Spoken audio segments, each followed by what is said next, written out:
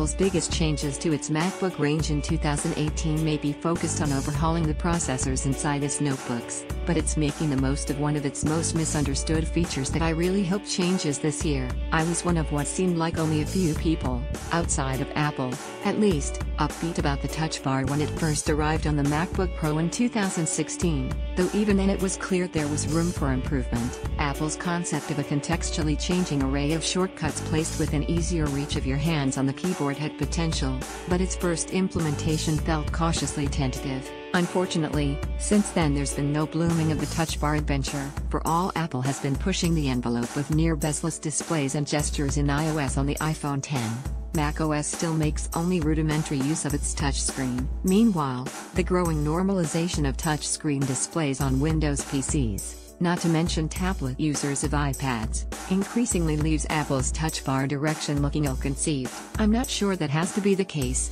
though, and it needn't even involve a huge shift from what the Touch Bar does today. My core complaint centers on the misconception that Apple seems to have had with the MacBook Pro's touchscreen strip, and the lesson it learned from the success of the iPhone. Back when the first iPhone was launched, Steve Jobs heralded the touch display for its infinite flexibility over a physical keyboard. Everything you could do with a hardware button, you could do with a touchscreen. All the features you had from a dinky QWERTY on your BlackBerry, you could replicate with an on-screen keyboard, and more.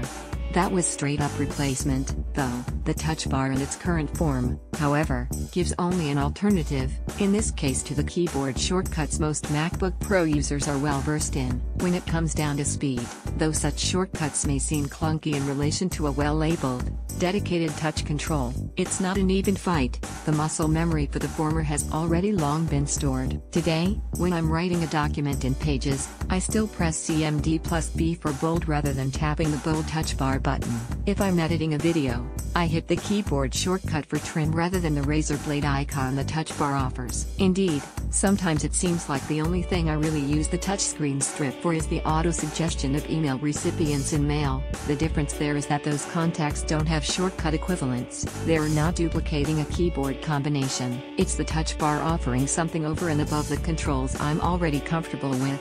That said, here are 3 ways I'd like to see Apple evolve the Touch Bar so that it augments, not replaces, what's already on hand. Encourage macros to use the Touch Bar. Apple's popularity among pro users wasn't a mistake. It was cultivated by capable apps and embracing efficiency improvements like Automator. The macro creating app is capable of generating hugely powerful shortcuts that can seriously supercharge your macOS workflow. Even if you're a more mainstream user, being able to make simple macros to resize and convert images, and construct multi-page PDFs out of various source files is a boon. Unfortunately, you can't then pin those Automator macros to the Touch Bar. In ideal world, I'd be able to select a set of image files in Finder and then tap the Resize to 1920 button on the touchscreen to have them automatically resized. Yet although I can put numerous different Finder functions in the Touch Bar, Automator shortcuts aren't among them. Allow rusted websites to use the Touch Bar like most people. I suspect I spend most of my time working with just a handful of local apps and a number of browser-based apps.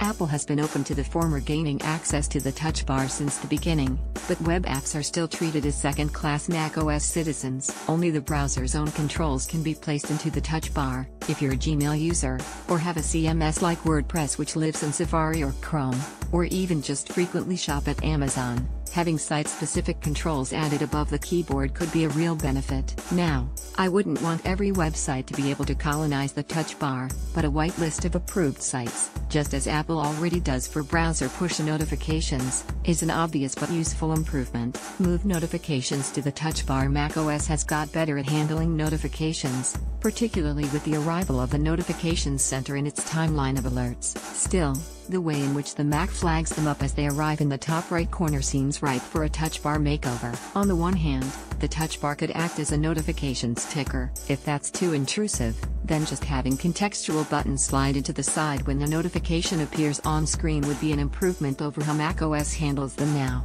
Rather than having to mouse up to click close or reply on a new email notification, For example, you could simply tap the reply button that would discreetly glide onto the end of the touch bar. If Apple is serious about seeing its interface strip help keep users' fingers on the keyboard, then that seems much better than forcing them to reach down to the touchpad instead. Wrap up. It's fair to say Apple has received plenty of criticism for how the touch bar was implemented. The geek appeal of a skinny touchscreen integrated into a keyboard didn't last long, at least not when the functionality it offers wasn't much greater than a handful of keyboard shortcuts. It wouldn't take much, however, for the touch bar to get a new lease of life. Partly that's down to Apple trusting its power users to make good use of it. Another part is giving app developers, particularly those whose software plays in the browser not the Mac App Store, the flexibility to keep up with what local software can do. The touch bar itself wasn't a bad idea, but Apple needs to elevate it beyond just an alternative to shortcuts or fingers memorized.